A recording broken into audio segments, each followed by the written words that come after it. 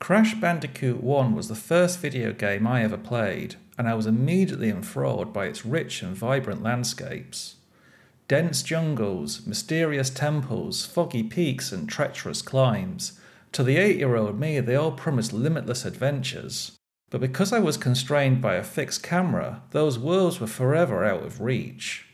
But what if you could change that? What if you found a way to break the camera, explore the scenery and see Crash's world from a whole new perspective? Recently I performed some GameShark hacking to achieve just that.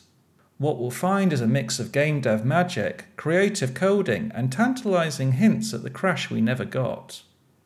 I want to start by hacking the camera at the very start of the game.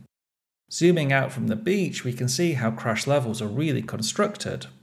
The levels are dioramas, kind of like a stage set, with elements like this animated wave texture to give the illusion of a larger world. Even the sky is just a rectangle hung in the distance. But as Crash moves, something weird happens. Scenery starts popping in and out of existence, and it's all part of a very clever optimization. Games need to know what objects to draw and what can be skipped, called the occlusion problem. You can make a game engine calculate this on the fly, called culling, and that's faster than drawing everything, but it still uses CPU. Instead, Crash Bandicoot has pre-calculated lists of geometry baked into the level itself. So if you've ever wondered how deep Crash's bottomless pits are, the answer is they're only as deep as the camera needs them to be. Some optimizations are very creative. To reduce the number of polygons in this scene, Naughty Dog added an innocent-looking plant which essentially deletes any of the geometry in its shadow.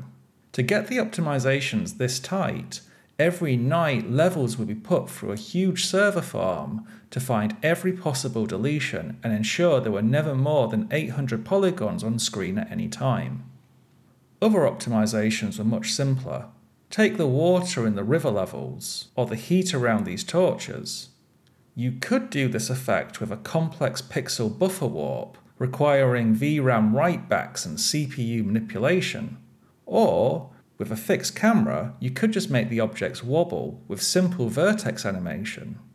Actually, nearly everything in Crash is 3D, and I do mean everything.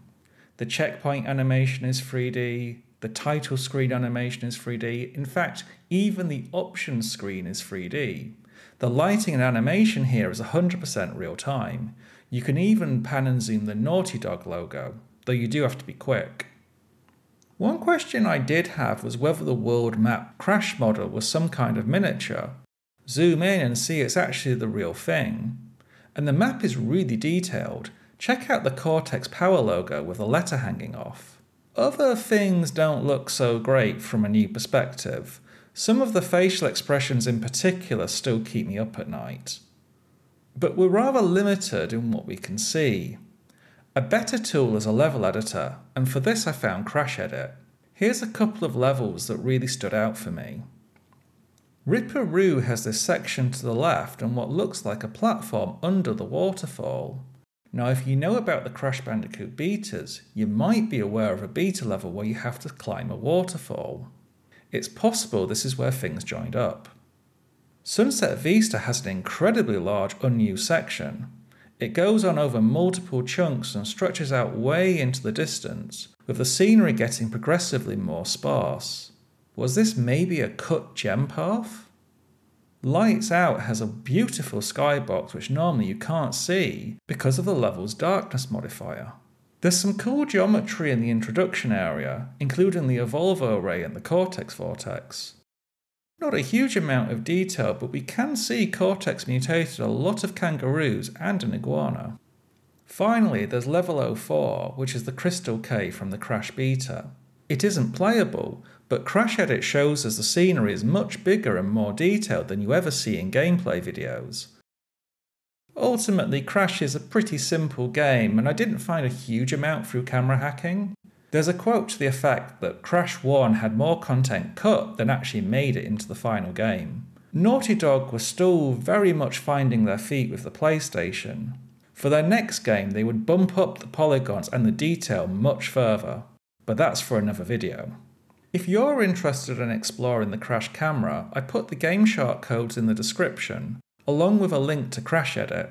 If you find anything interesting, why not upload your own video and link it back here? Or like and subscribe for more PSX content.